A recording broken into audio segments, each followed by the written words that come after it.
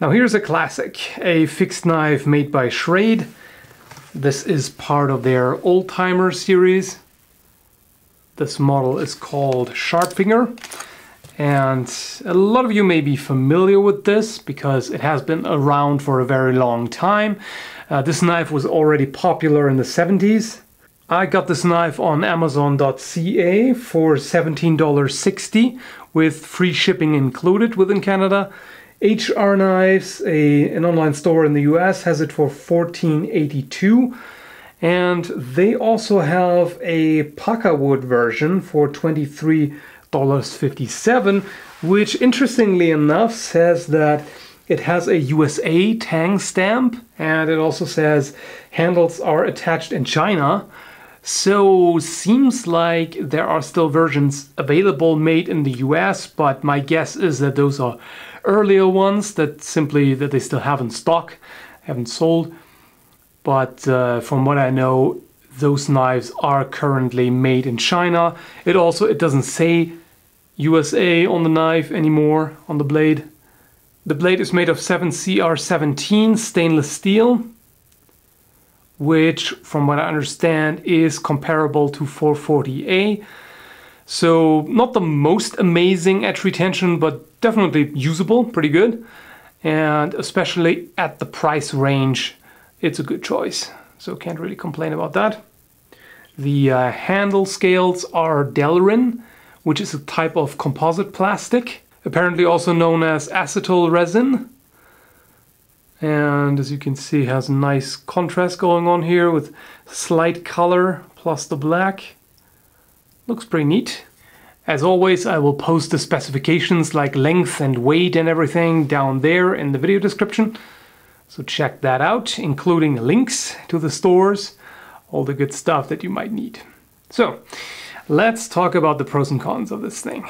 As you can already see, it has quite a particular blade shape, which is also what made me want to get this.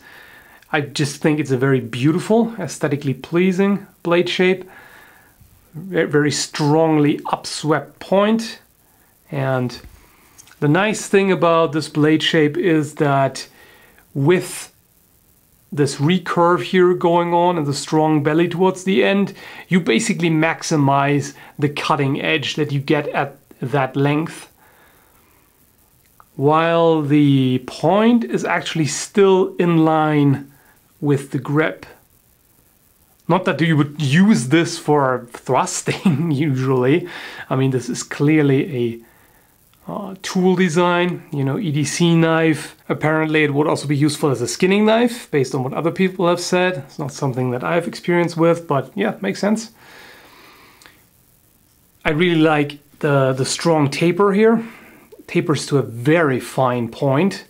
And the nice thing about this point is, even if the edge becomes dull, with such a sharp point, you can always use that if you have to. If for some reason you have no way to sharpen it, in whatever situation, you could still use just the tip to get some cutting or ripping or whatever done.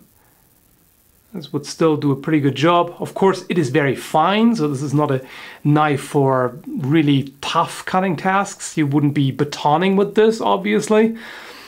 But for EDC use and light cutting tasks in general, this would perform pretty well. Whittling should also work quite well with this. You have a number of ways to hold it. You can place your thumb right there. It doesn't have any jimping, but personally I don't think it needs any. The thumb actually locks in pretty well regardless. Doesn't really slip off too much. And you can... I wonder if the name comes from this kind of use, sharp finger. You put the finger on the back of the spine for fine cutting work. That will make sense. So you can see from the reflection, this is a hollow ground blade, obviously. And let's check out how sharp it is. Some phone book paper here. Very sharp. I like that. Well, I kind of messed that up, but you can still see it cuts this fine paper with ease.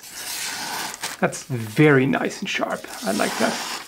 You know, there are way too many knives out there which don't come with a proper edge, but this one definitely deserves the term Sharpfinger because it is actually sharp when it comes out of the box.